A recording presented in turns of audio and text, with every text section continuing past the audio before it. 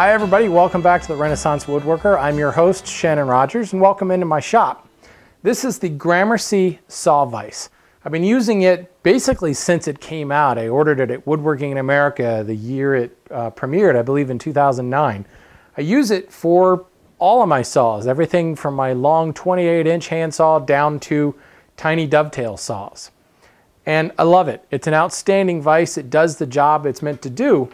However, I was recently faced with a new challenge. Look in the background, you can see my frame saw there. And was also handed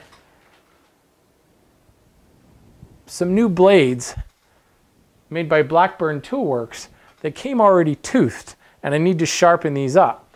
I've got 48-inch long blades, and I've got 36-inch long blades. I've got a couple of widths in each one of these blades, so I've got a significant amount of sharpening to do.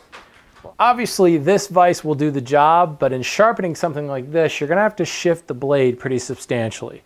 And to me, it seemed like a perfect excuse to build a more dedicated saw vise for my larger saws. And that's what I'm going to do today. The design for this vise is really just based off scrap material I have in my shop. I've got a piece of Western red cedar here that's 9 inches wide, and I'm just going to mark it at the center point and cut it in half. Go over to the saw bench and just make one cross cut. This vise design is actually seen in Lie Nielsen YouTube videos as Thomas Lie Nielsen sharpens his panel saws.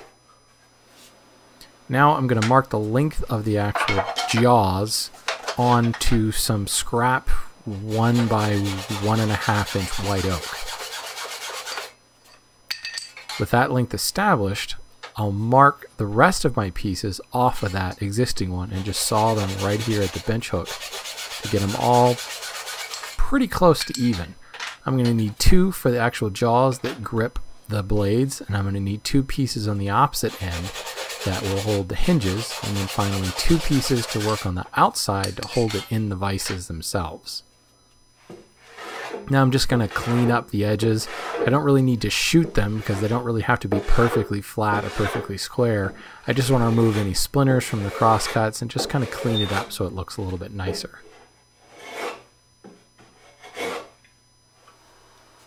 Now I'll spread glue on both edges of both jaws, and I'll press the white oak parts in place and then just clamp it up.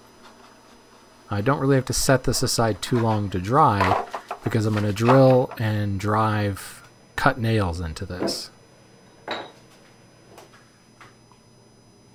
Use my egg beater drill and drill out the pilot holes for these cut nails. White oak is really hard. You're definitely going to want a pilot hole in here. Once you've got some holes drilled, and I drilled just past the white oak into the Western red cedar, I really did it by feel. The drilling went much easier in the soft cedar. With your cut nail, you want to line it so it's wedging with the grain and just pounding in place. I put 4 nails in each of these white oak jaws, and then I just use a nail set to sink the heads beneath the surface. Now I'm going to put the part that holds the blade down so I can get a nice flat even surface register in my bench. Clamp it together, mark the holes for the hinges, and then drill all that out. These are just typical hinges from Home Depot. They don't really need to be mortised in place by any means. This is just a shop jig here. So I'll screw that in, get the hinges all firmly in place. And when I take the clamps off, essentially the saw vise is done here. If I were clamping this on a typical front vise, it could rest on the rails of the vise and open and close. But since I'm using leg vices, I'm going to set my square to 5 inches to give me a reference line for these end pieces to go onto. Again, these rails will hold it in the vise. So I glued them on, and since I already had some screws and the screwdriver out, I just decided to go ahead and screw them into place. So I just put clamps on just to hold it temporarily till I could drill pilot holes and then sink my screws.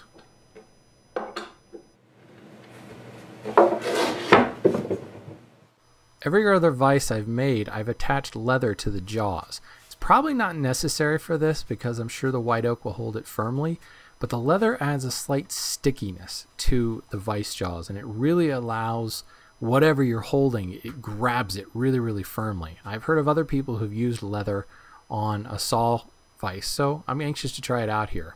I didn't have any long leather strips, so I just grabbed some 8.5 by 11 sheets at a Michael's craft store and just cut them into strips like this so that I can lay them on side by side to cover the full 40 inches of this vise.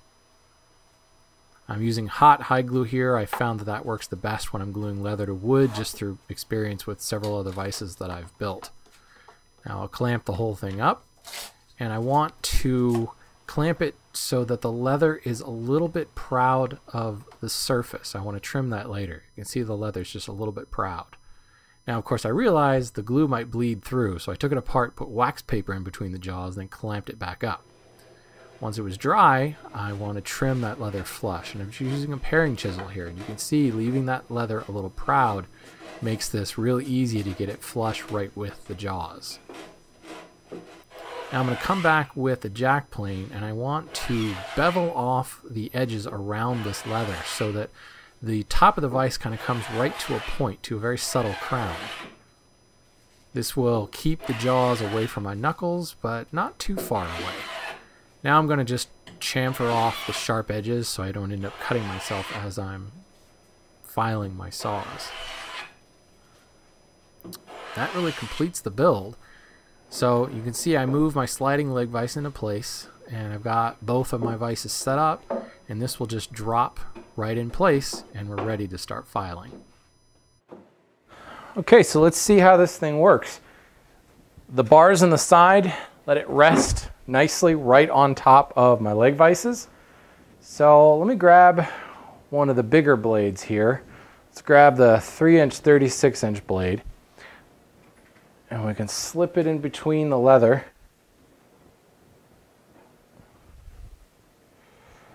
Oh, and I really like this. The leather provides a little bit of stickiness. It wants to slip through. That's because there's absolutely no grip on this at all.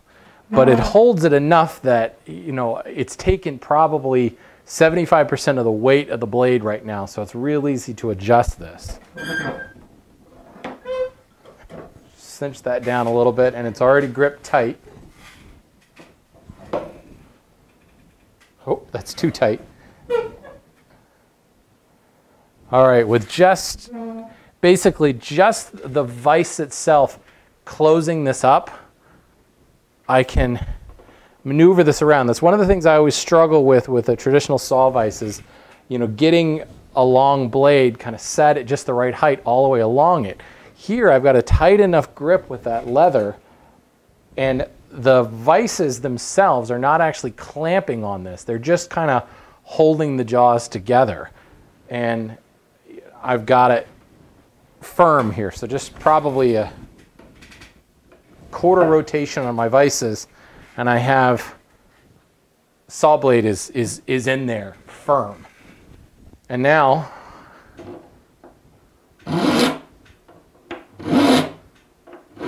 I can shape my teeth, and that's always an indication. Do you get a lot of vibration? A good saw vise is going to deaden all that vibration.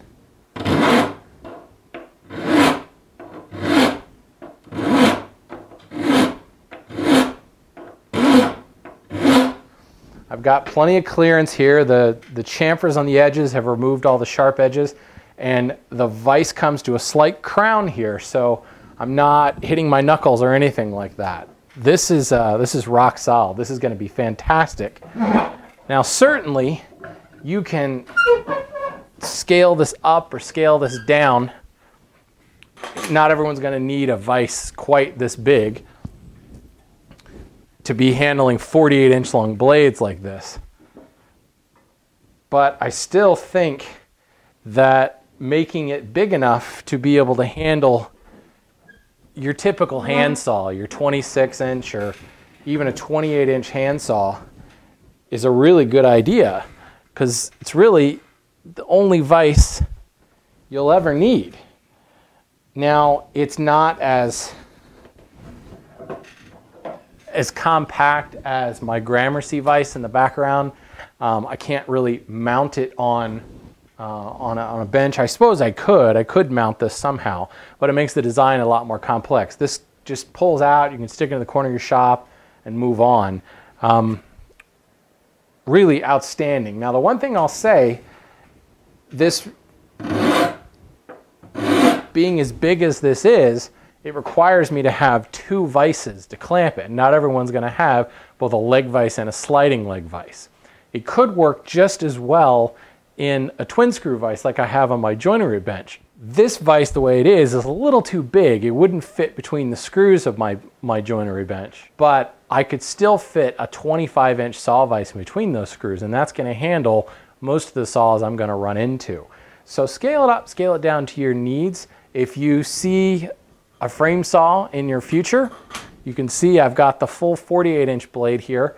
I can get all but maybe 10 of the teeth. I'll only have to adjust this once, and you can see just how easy that is. The leather grips it real nice, holds it for you to tighten it up, and you're right back to work. So here is my Monster Franken vise. I think it's going to serve me very well for sharpening these blades and all of my longer saw blades now and in the future. Thanks for watching, guys. We'll see you next time.